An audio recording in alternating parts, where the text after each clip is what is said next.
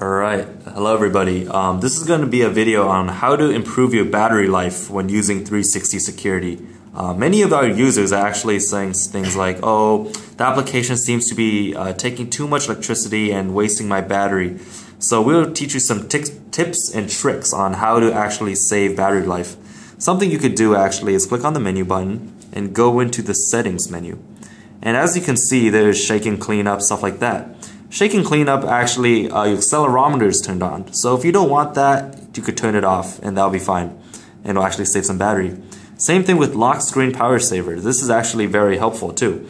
So as you can see, it says enable lock screen power saver to automatically clean up background apps while your device is idle, thereby extending battery life. So yeah, it actually cleans your device and it saves battery. So who doesn't love that?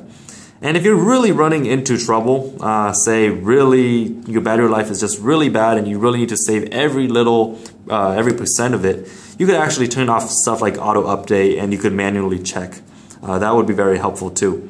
So yeah, thank you so much, and yeah.